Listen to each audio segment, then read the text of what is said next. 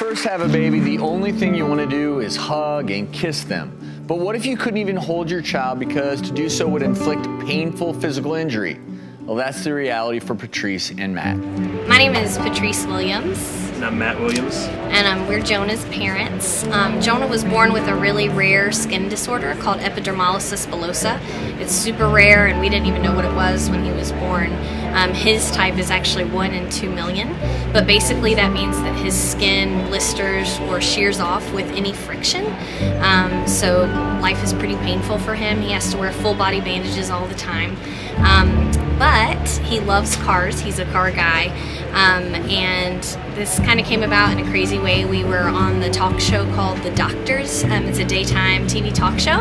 And they found out about Jonah and his love for cars. And so they actually sent a message to NASCAR and they made this awesome video with all these drivers saying, "Hi Jonah, hi Jonah." And out of that, Joey Logano invited him here to the race to be his special guest. So the day has been awesome. Jonah's gotten to do such cool things. He's gotten to see all the cars and do a hauler tour and been in the garages. His name is even on Joey's car today, which is super cool.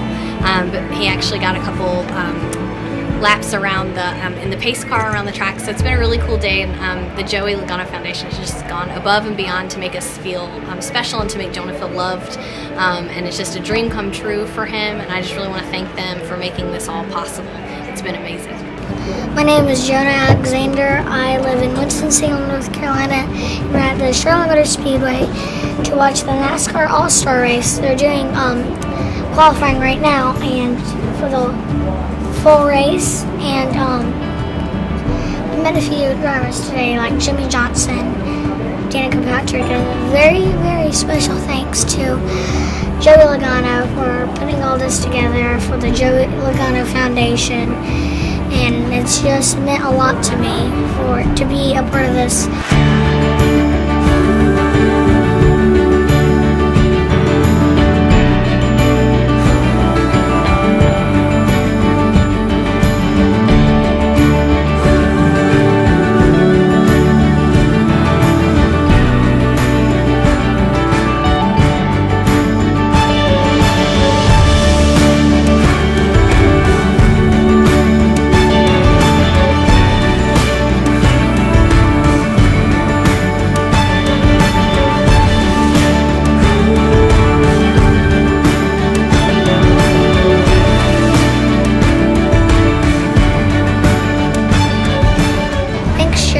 You mean so much to me.